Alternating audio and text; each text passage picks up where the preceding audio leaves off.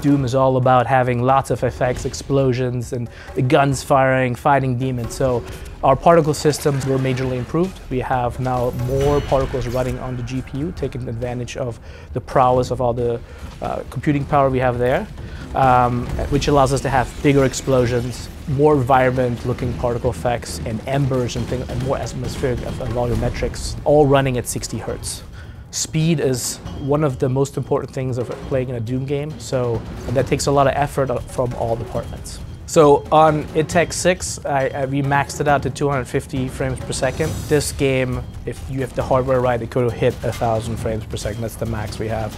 And there's really no upper limit. I had some hardware here locally that we built just for testing, where we had scenes running in the 400 frames per second. So people who have 144 Hertz monitors, or even the new monitors that you'll see coming out that are even above that, going forward, this game will hold up for many years, and it will give you really amazing opportunities to leverage that hardware. I'm very confident that you'll be happy. We could talk about the CPU utilization. There's a lot of things that gamers care about. It's like, I bought this new Intel CPU. Do games really use that? And we have made great strides on the CPU front. So in ITEC 6, it was very, very, very parallel. It means all the cores on the CPU were used, but there were still bubbles. There were little gaps of latency that, like, oh, our jobs, which are basically functional little processes that we run, weren't aligned. Think of it as like a jigsaw puzzle that you arrange every frame. That arrangement of that jigsaw puzzle wasn't as optimal as it could be. We rewrote our job system, and now we even use all the cores more efficiently. One core was dedicated to do the scheduling.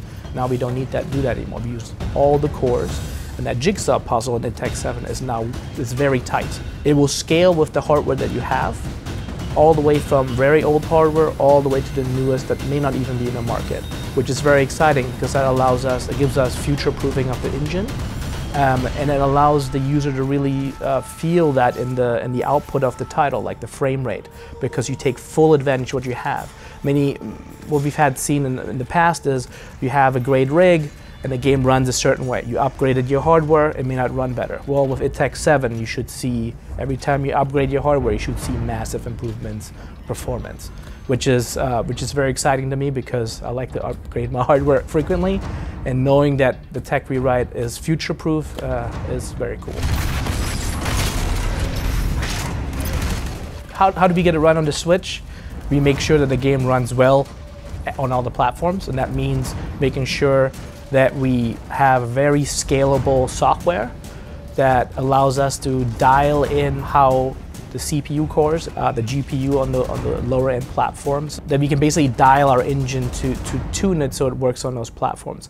Now, we have to make some concessions. It may not run as fast as it may run on Xbox One X or PS4 Pro, but since the engine is so scalable, making those changes are less difficult than you may find with other engines. So how do we improve the technology to take better advantage of the new Xbox One X and the PS4 Pro? There are lots of ways we did. Obviously, we have much higher resolution that we render at. We now have HDR in ITEC 7, which takes full advantage on all the platforms, so HDR is going to be a big win there. We also take much better utilization of the extra memory we have on those platforms, meaning we can push higher fidelity textures. We can prevent drawn distances or geometric detail to diminish later, whereas on previous gen or earlier consoles, the distance may be shorter. So now things can be a little further. You retain that crisp look.